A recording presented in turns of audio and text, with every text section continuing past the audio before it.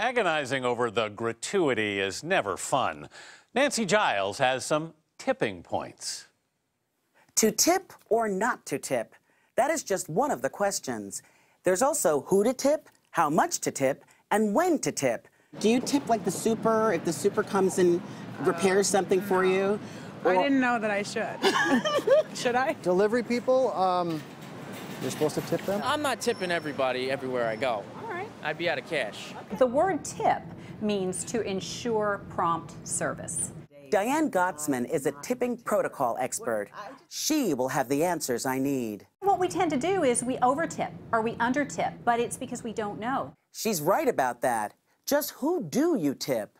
There are those people that we wonder about, like our superintendent, who comes and fixes a leaky toilet during the workday.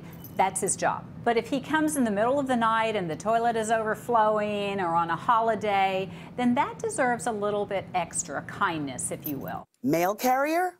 You cannot, under any circumstances, give cash to a mail carrier. Not even at Christmas time? You like this mail carrier of yours, I can tell. Well, she does a good job, and it's hard. So you can give her something small like gloves, muffins. Okay, muffins for my mail carrier. And what about tip jars?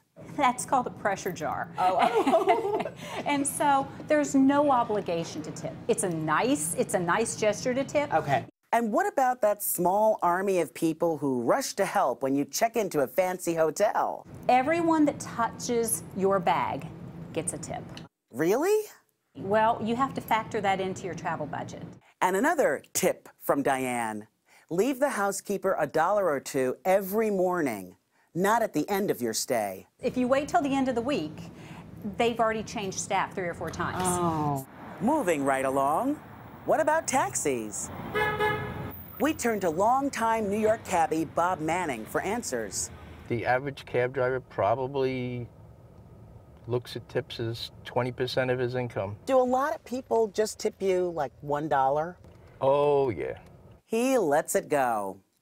Most of the time. I had a guy once, I picked him up at JFK and I took him to the city, and he's on the cell phone with his buddy in the back, and just before he gets to his destination, he gets off the phone and he turns to his buddy and he said, "Oh, I just made $6 million for myself." And then he paid the bill to me and gave me a $1 tip on a $52 fare. How you doing, ladies?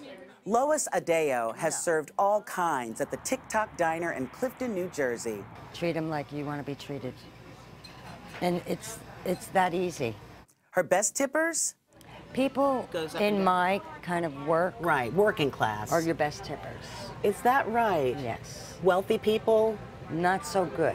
Why? Because that's why they're wealthy. And what kind of a tip does she leave when she goes out to eat? If they're good Yeah. and we're out and the check is 15, I'll leave her 10 because I know how hard she's working. But what if the service is really bad? Should you skip the tip? Never. They could have started your hair on fire and dropped spaghetti on your shoulder.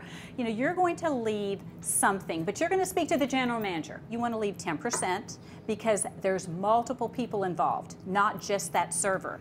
I don't suppose going to your favorite restaurant and giving them a muffin that you made at home afterwards is going to work. No, that muffin isn't going to cut it. It doesn't pay that server's rent.